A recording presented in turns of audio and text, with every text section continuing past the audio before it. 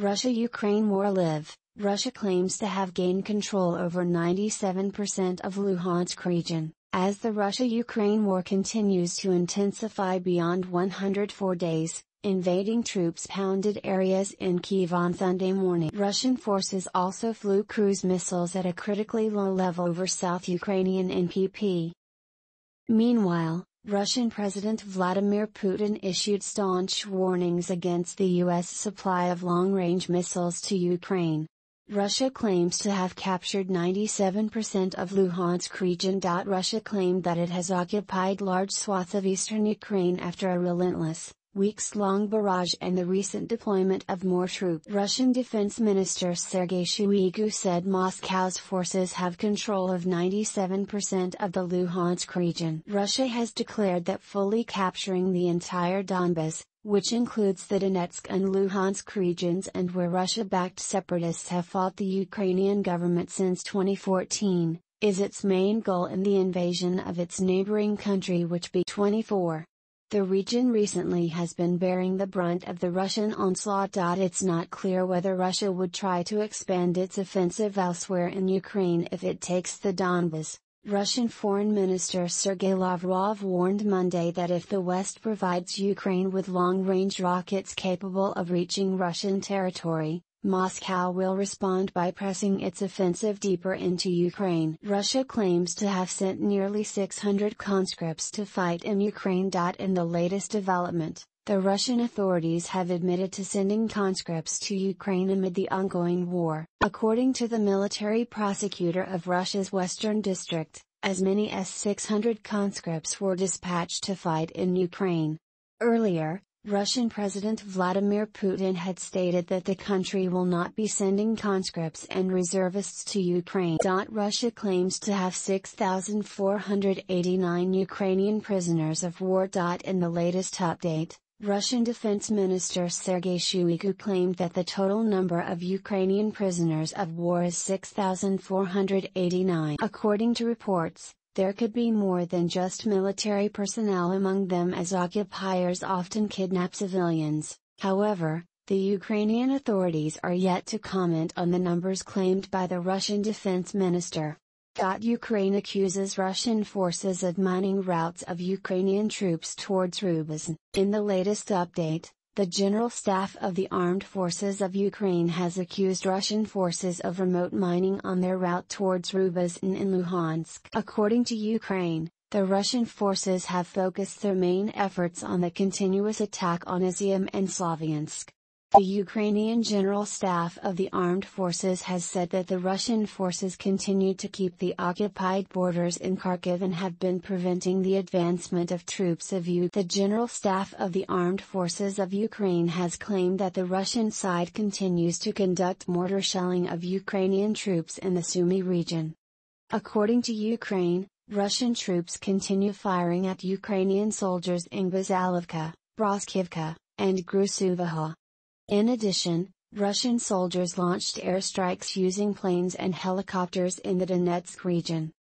The Ukrainian General Staff of the Armed Forces accused Russian troops of launching a missile strike on Mykolaiivka and added that combat between Russian and Ukrainian troops continues in Severodonetsk. In the latest update, the Ukrainian General Staff of the Armed Forces of Ukraine claimed that Russian forces using artillery and military aviation made offensive actions towards Lazov and Bielokranitsia and noted that the Russian side was unsuccessful. The Ukrainian troops have repelled 10 attacks by Russian forces in the past 24 hours, and air defense units of Ukraine shot down 2 Arlington unmanned aircraft. Ukraine rejects IAEA plan to send team to Russian-occupied Zaporizhzhia nuclear power plant. Ukraine state nuclear company Energoatom, on Tuesday, rejected an International Atomic Energy Agency, IAEA, plan to send a team to the Russian-occupied Zaporizhzhia nuclear power plant, ZNPP. The statement came a day after IAEA Director General Rafael Mariano Grossi stated that the agency is looking to send an expert mission to the Zaporizhzhia NPP, the largest nuclear plant. We're working to send an expert mission to Zaporizhzhia nuclear power plant. the biggest NPP in Europe, is currently disconnected from that IORC safeguards communications systems. Ukraine requested us, we will go there, sick. Mariupol and Berdyansk ports ready to ship grain, claims Russian Defense Ministry. Russian Defense Minister Sergei Shoigu claimed that the seaports of Mariupol and Berdyansk are functioning normally and are ready to ship grain. The seaport of Berdyansk has also started working. On behalf of the Supreme Commander-in-Chief, we are ready to load grain at Berdyansk and Mariupol ports, Shoigu added. As per the TASS News, Ukraine in talks with other countries about security guarantees for its ships. Ukraine's president is asking for a secure corridor for Ukrainian vessels to be able to ship out the grain and prevent food shortages in Africa. Addressing a press conference, Volodymyr Zelensky said that Kyiv is in talks with countries like Turkey and the United Kingdom about security guarantees for Ukrainian ships. It is important for us that there is a security corridor. That the fleet of this or that country ensures the shipping of the grain. If now we have 22 to 25 million tons blocked there, in the fall we might have 75 million tons, what are we going to do? He asked. That's why we can't do without the ports. The issue of blocked grain will be on the agenda on Wednesday during Russian Foreign Minister Sergei Lavrov's visit. Ankara is involved in efforts by the United Nations to reach an agreement for the shipment of Ukrainian grain amid an escalating food crisis. U.S. vows to do everything to put Ukraine in position of strength against Russia. The United States will do everything it can do to put Ukraine in a position of strength in face of Russian aggression, White House Press Secretary Karine Jean-Pierre asserted on Monday. As the battle for Kyiv's sovereignty spiraled into its fourth month, Jean-Pierre stressed that a strong position was a prerequisite for negotiations with the Russian Federation. While she stopped short of spilling details of U.S. support, the official emphasized that it was Russia's aggression on Ukraine's sovereignty and territorial integrity. They, Ukrainians, are fighting for their democracy.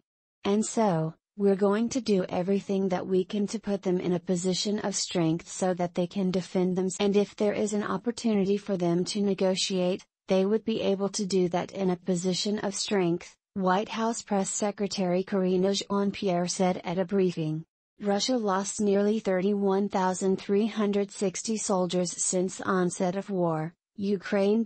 In its latest operational update, the Ukrainian Defense Ministry claimed that Russia has lost nearly 31,360 soldiers, 3,416 armored personnel vehicles, APV, 1,390 tanks, 694 artillery systems and 207 multiple launch rocket systems, MLRS, and at least 96. In addition, the invaders also lost as many as 2,405 vehicles and fuel tanks, 553 unmanned aerial vehicles, UAV, 212 aircraft, 177 helicopters, 125 cruise missiles, and 53 special equipment. Russia plans to replace city sign in Ukrainian with one in Russian, Mariupol City Council.